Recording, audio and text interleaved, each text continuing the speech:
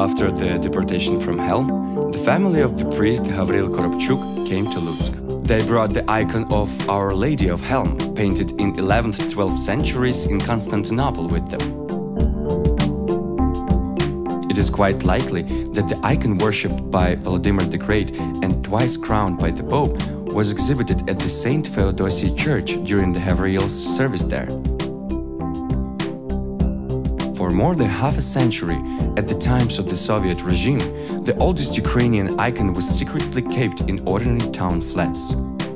In 2000, Gavriel's daughter, a famous master of embroidery Nadia Horlytska, presented the icon gratuitously to the Volyn Icon Museum on one condition: the sacred object should never leave the boundaries of Lutsk. 10 years of hard work of the restorer Anatolii returned the icon's former image. Short memories of the great history.